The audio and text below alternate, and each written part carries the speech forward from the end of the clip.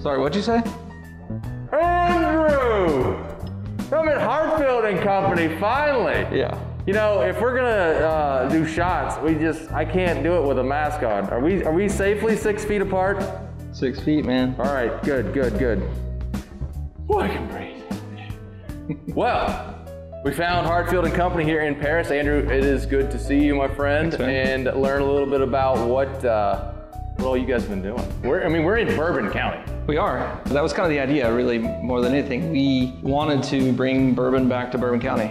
So we started in 2014. It had been 95 years since anyone had made bourbon in Bourbon County, and we're very careful about this part legally.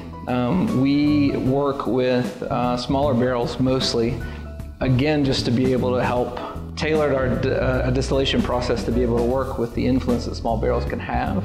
And what is it? How does that make a difference? Because that's something we haven't talked about. There's a drastic difference between the surface area inside the barrel versus the liquid that goes in. Okay. So there's a whole lot more influence from the wood per gallon than a big 53-gallon barrel. Now combine that with our difference in starting point for the distillation. This white whiskey is already smooth and has tons of character and body to it. So what we're putting into these barrels already tastes great. We're not expecting the barrel to fix the flaws of a much higher proof distillation. So naturally it can work quicker. All right, so we're rolling along here. We've got our special craft 5-gallon barrels here, cranking out good stuff.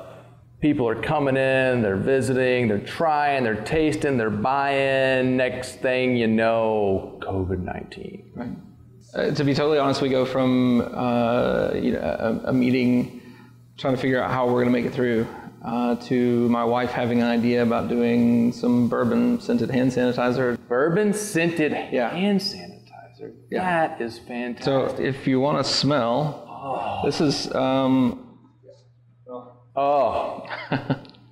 It's like a tiny shot of healthiness. Just don't drink it.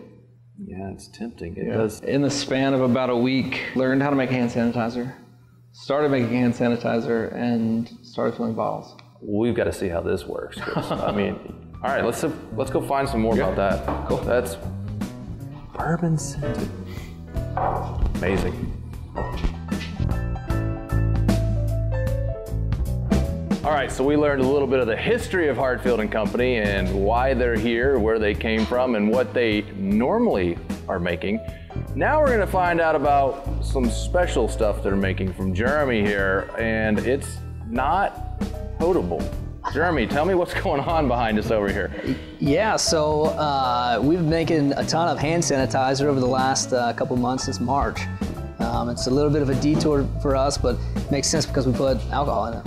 It does have alcohol. You all make some alcohol, and you had some stuff you needed to do something with, right? You know, ethanol or ethyl alcohol is one of the main ingredients in hand sanitizer. That's what comes off of the still before we put it into a barrel. And obviously the mash bill's a little bit different for bourbon or some of the other beverages we make, but you know, it's essentially the same stuff. Alcohol kills germs and the coronavirus. So we're actually standing in what used to be our craft cocktail bar.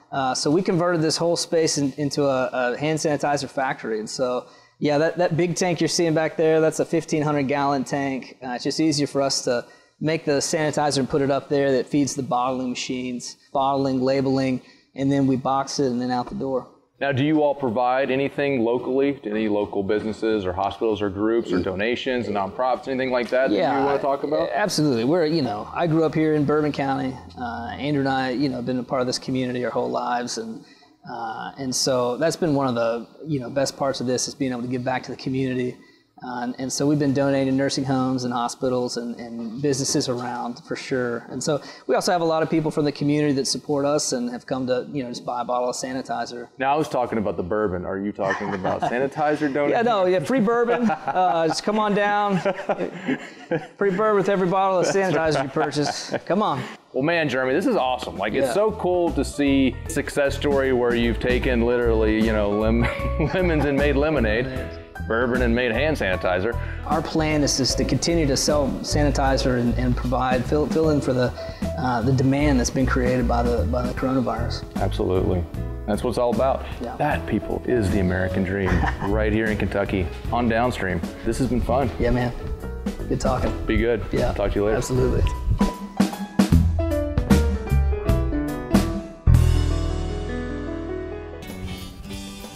And until next time, We'll see you downstream.